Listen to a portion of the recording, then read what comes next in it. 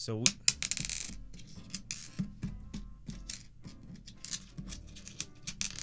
Brockhampton, new single, 1998 Truman. I'm excited. I'm always excited to listen to new Brockhampton music because generally, for the most part, I know I'm gonna get something that's very interesting.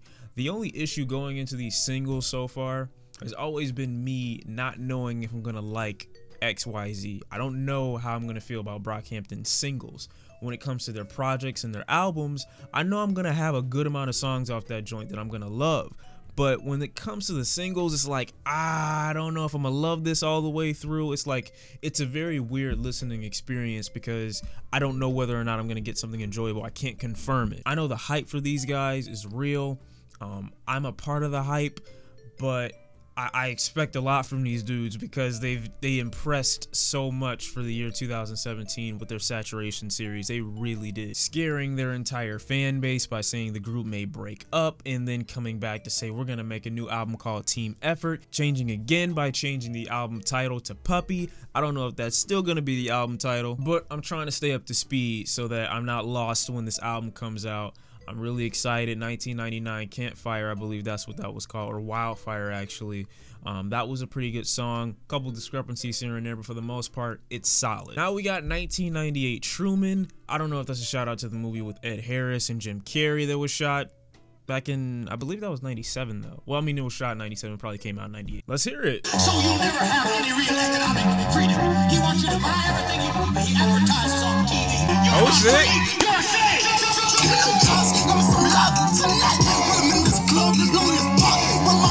Everything the motherfuckers bet against, they be like, gather around, place your bets. This young man won't ever be shit. Well, my bad, I guess I just pursued this shit while you chose to. I think Joe was probably the most, how do I say it? The most.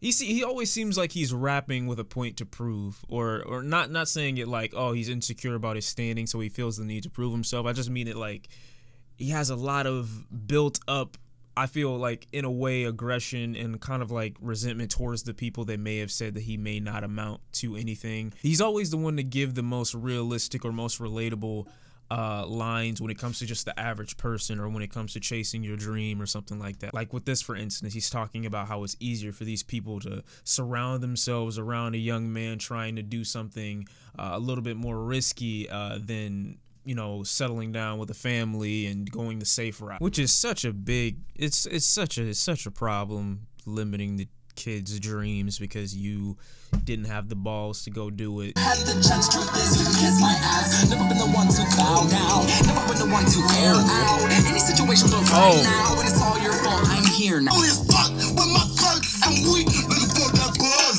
Don't sound bad, don't sound bad, boy. Don't sound bad. Move it like Madagascar. Feel it like ape out the inside the nose to get wild. Letting it kind of suck on my dick and then lick on my cow. They tryna pin me down, they tryna buy me. Look what we did in a year. You need a neutral career. I hate on myself when I look in the mirror. Hit a level. Hold up, I didn't know Matt Champion was doing it like this.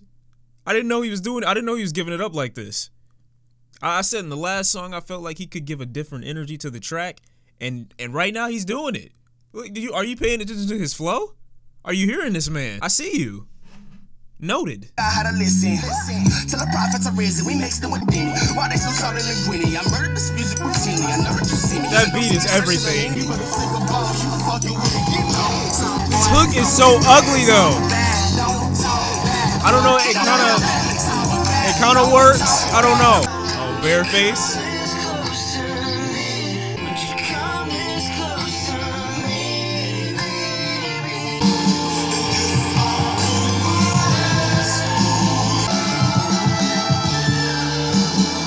See, that's what I'm talking about. I like that song. There was a lot to appreciate. I do think one of the bigger reasons or likes about Brockhampton, at least for me, is, even though their lyrics aren't like the most conceptual, they're not the deepest lines that I've heard from any, you know, rap group or anything out there.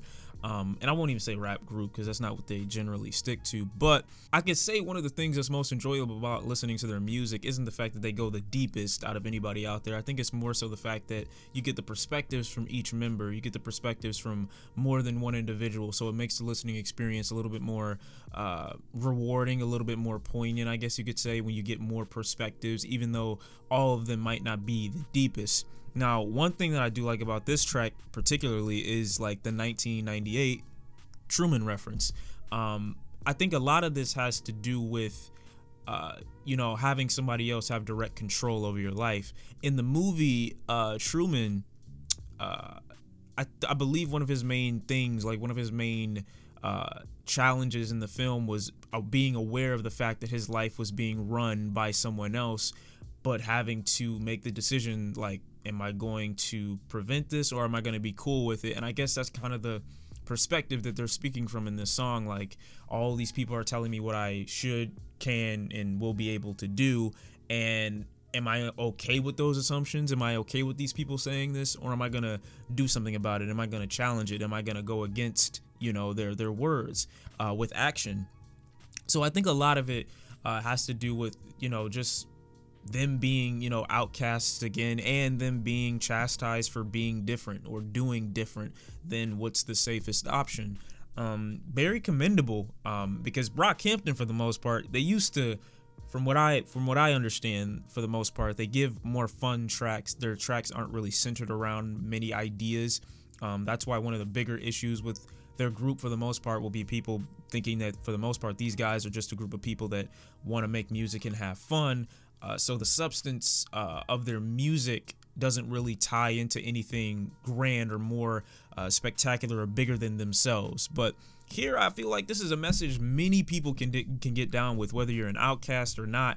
Just being told you can't do something is something I feel like a lot of people can relate to. As far as the song itself, I like Matt's verse the best, possibly because it comes in before. I don't know. One of these members I don't know. One of them I just don't. I like the high tone in Joba's voice. I think that's what gets me. Okay, I don't really know if it's anything other than that. I just think the energy that he gives with his verses always get me into a more enjoyable spirit, I guess you could say. Merlin, I believe he's on the hook. I don't know who else is on the hook with him.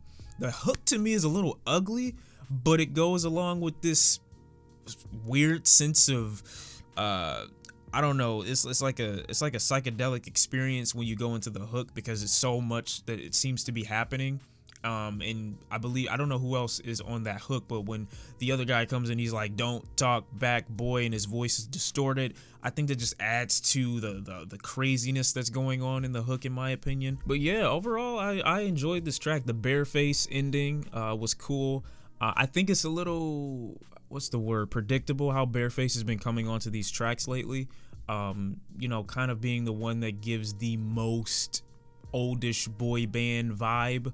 I get that's his shtick, but I do want to see more, in a way. So hopefully this isn't all we get from Bareface. I love his vocals. I just want him to come out of it a little bit more. Maybe deliver a track that isn't so boy bandy, if that makes any sense. I mean, they all come across in the same way, his performances, at least in my opinion. So I kind of want him to, you know, come out of it a little bit and maybe give a performance over maybe a darker beat. Maybe it's possible. You know, I just want to see where they can go with it. But for the most part, I enjoyed the song. Gonna give it a couple more listens.